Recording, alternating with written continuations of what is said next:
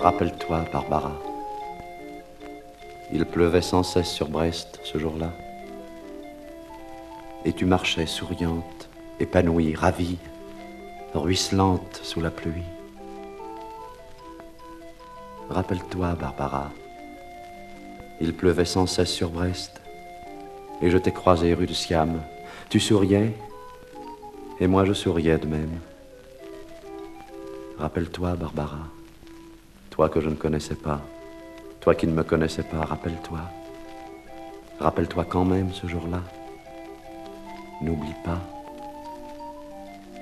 Un homme sous un porche s'abritait, il a crié ton nom, Barbara. Et tu as couru vers lui sous la pluie, ruisselante, ravie, épanouie, et tu t'es jeté dans ses bras. Rappelle-toi cela, Barbara.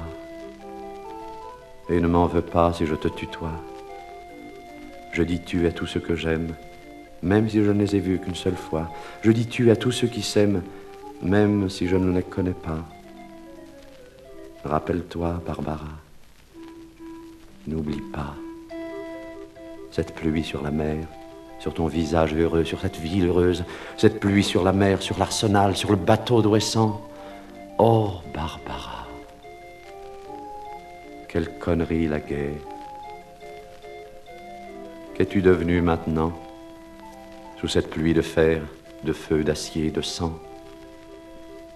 Et celui qui te serrait dans ses bras amoureusement, est-il mort, disparu, ou bien encore vivant?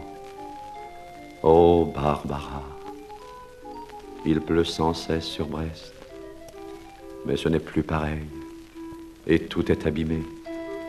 C'est une pluie de deuil terrible et désolée.